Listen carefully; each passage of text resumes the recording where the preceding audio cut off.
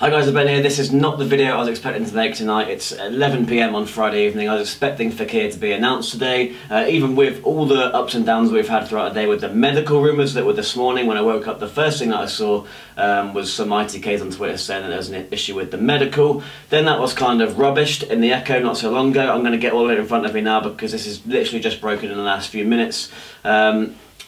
So that was all kind of the worry. Leon came out and said that there was no deal. There was kind of a thought process that might have been because of a medical issue. Leon thought, well, we'll save face and just say nothing's ever happened. We never agreed the transfer. Then there's been talk about the fact that they're a publicly listed company. They're not allowed to announce a deal until tomorrow, and they want the incomings to be put onto the 18-19 report. Loads of things to consider here.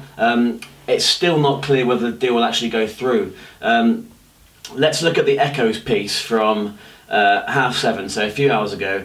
This is James Pearce and Christian Walsh. Liverpool are set to confirm their £52.8 million swoop for Nabil Fekir. Now that was 3.5 hours ago. So James Pearce and Christian Walsh of the Echo obviously have got great sources. They would have made absolutely sure that this is true before, you know, putting this out. I'm going to put my phone here in case I get a Paul Joyce notification because he's actually not said anything yet. Liverpool will pay 48.4 up front, 4.4 in add-ons. He had a medical in Paris after the club's medical staff threw out on Thursday. A second opinion was sought on the issue, so the ITKs were right. Sorry to use the term ITKs, but they were right to suggest there was an issue with the medical. Those fears were eased, meaning the path has been cleared for the midfielders to potentially become the club's second most expensive ever signing. But they did say it would not be announced on Friday, so that's key here. The deal was never going to be announced on Friday. We knew that at 7:30, even when we thought the deal was going to go through as planned. Now, let's look at Chris Bascom's piece in the Telegraph from literally a few minutes ago. Liverpool's £53 million move for Lyon midfielder Nabil Fekir is in doubt after the club hesitated on concluding a deal after his medical. So, you know, we've got conflicting reports here. This is to do with the medical. A deal was agreed between the two clubs, personal terms agreed. I'm just going to go on Twitter here to pull up some more quotes, just so that we have... So Dominic King of the Mail, Liverpool's move has stalled to raise doubts about whether it will be completed before the World Cup. So Dominic King, not necessarily saying that it's over, but it's stalled. So he's saying that a 5-year deal had been agreed. Liverpool's medical team went to Paris, as I said.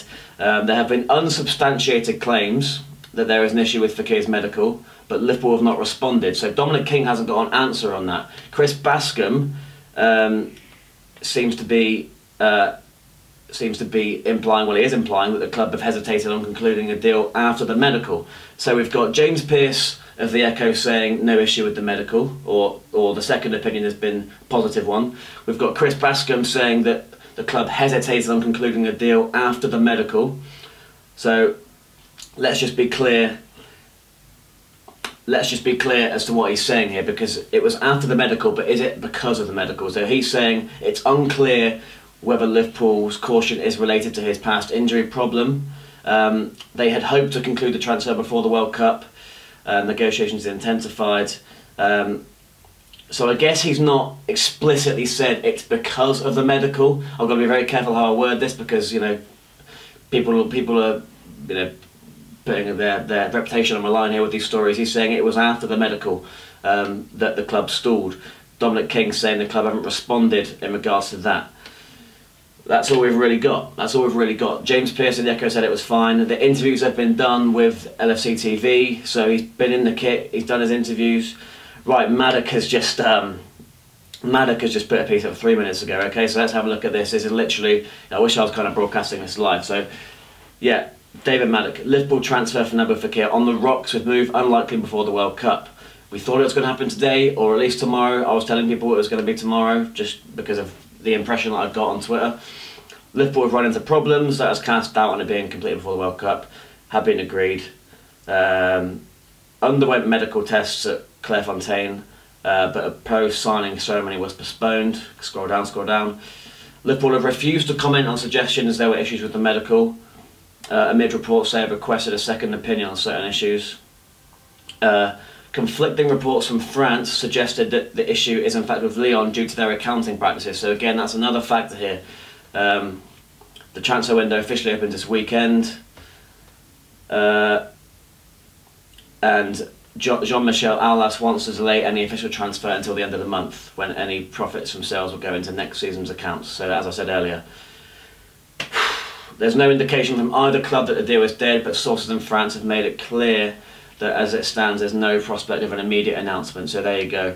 You've got Liverpool here, Liverpool Echo here, saying that fears were eased from the medical. You've got Bascom saying that that's when they hesitated, just after the medical. But Dominic King and David Maddock kind of not really sure what the medical situation is. What they do know is that no deal is imminent, and if anything, it looks like it's going to happen after the World Cup. So that's the latest. Nothing from Paul Joyce. I will just check his Twitter. To be honest, I can't imagine that James Pearce will be told that the medical fears were eased if they weren't. So I think I like to think it's down to the publicly listed company factor and the fact that Aulas wants it going into next season's accounts. I'd like to think that's the case. Paul Joyce could tweet anything at any time. It's 11 PM here, just gone 11 PM. This is the latest. There is a worry among among the fans that the deal might be in doubt, or the deal was off. This morning it looked like it was off when the ITK started talking about the medical.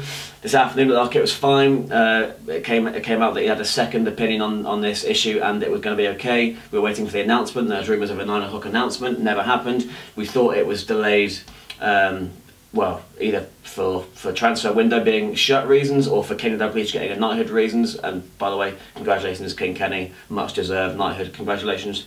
Excuse me. So we are where we are. Anything could happen tomorrow.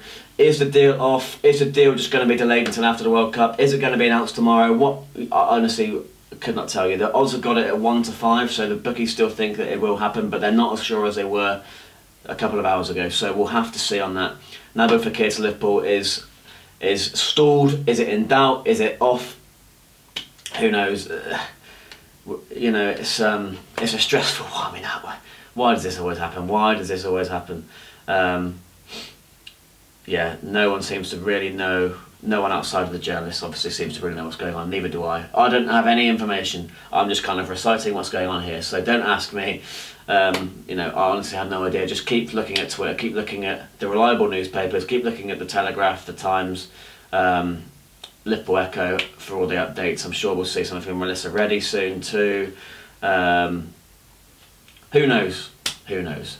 But don't panic, because if we don't get Fekir, we'll get, you know, we are in need of an attacking midfielder, and we will be in the market for one. Fekir is obviously first choice, just like, you know, last season we had a first choice, we didn't get it, we ended up with Mo Salah. So it is what it is. Thanks for watching, guys. Subscribe for more updates. Follow me on Twitter, Instagram, Snapchat and Facebook, and I'll see you next time.